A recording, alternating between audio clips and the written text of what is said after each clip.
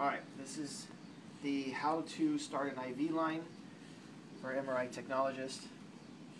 This is the IV catheter that I prefer to use.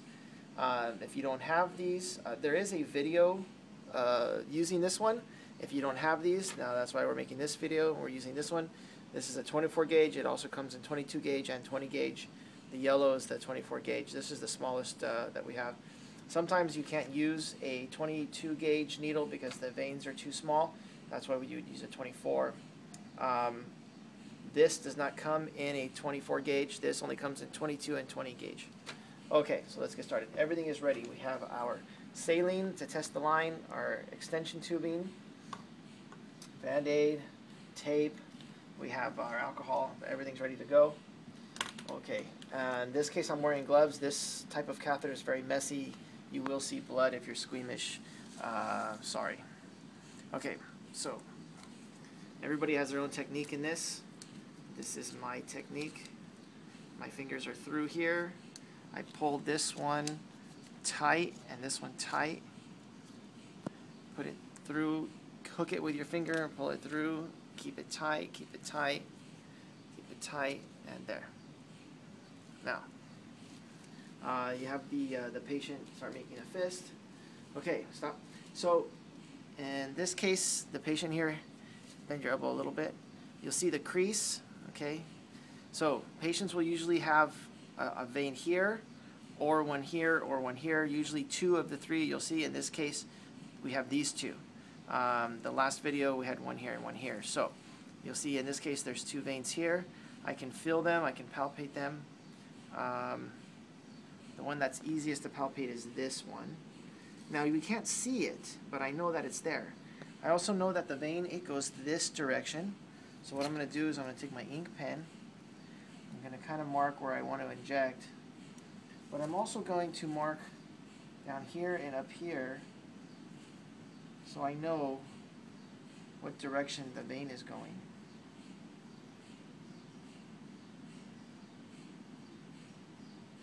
There's a crossroads here, so it's here and here. Okay, now I make a lot of marks because when I do my alcohol, the pen marks are going to come off. Alright, I know that that vein is still going this direction. Very important that you know that. Okay, bevel up. I can't express that enough. Bevel up. If your bevel's not up, when you go to inject, the needle will skip across the skin and make a whole bunch of holes and scrapes in the skin. So bevel up, it should go right in. In this case, there's not a lot of tissue we have to penetrate. So we're going to use a more shallow angle. Have one or two of these things ready to go because this is going to be messy. And all of my stuff is here, ready to go. Tape, okay. So we're going to go in at a shallow angle in this case. One thing to do is you could push down here and pull on the skin a little bit. Okay, we're going to go in just a little bit. Okay, a little bit. All right, let's try this again.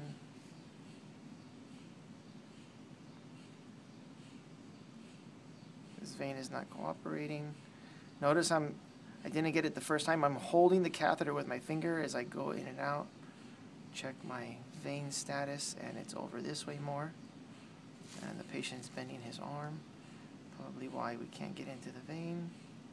Oh, the reason is why is because he's, there it goes. All right, so I'm not pushing all the way in now. I don't want the needle to go all the way in. I just wanted to get into the vein. Now I'm holding the catheter and I'm going to advance using my two index fingers. I'm advancing the catheter. Notice the needle is not moving anymore. Okay, once the catheter is advanced all the way, I'm going to pop the tourniquet. Now, there's two ways you can do this. Because the needle is still in the catheter, it's not flowing blood. Okay? There's a trick where you can take your pinky finger and pinch the vein. Then when you take out the thing, it shouldn't flow blood. But in this case, it's flowing a little bit. If I let my pinky go, it starts flowing blood. Now, without pulling the needle out, you want to hold on to the catheter and attach your line. The catheter is still in the vein there. Notice the blood, lots of blood with these things. Now I'm going to draw back, get the blood, get the bubbles out, and then inject slowly, watching for any infiltration or bubbles. Nothing there. So this works really good. Okay. Now, once you have a nice flow, you take your tape and you put a piece across like this. Now this is going to hold the catheter down. Okay. You don't have to leave this here, but in this case we're going to. Disconnect this thing. This is a one-way valve in here, so I don't have to shut off using this thing, because this one-way valve will keep anything from flowing out. We don't have to use this because of the one-way valve. So we need to put a little bit more tape in here. Now what I'm going to do is create a little loop here, and then I'm going to tape down this thing like this. Now when I attach my IV line to this, if it pulls, it's not going to pull the catheter out.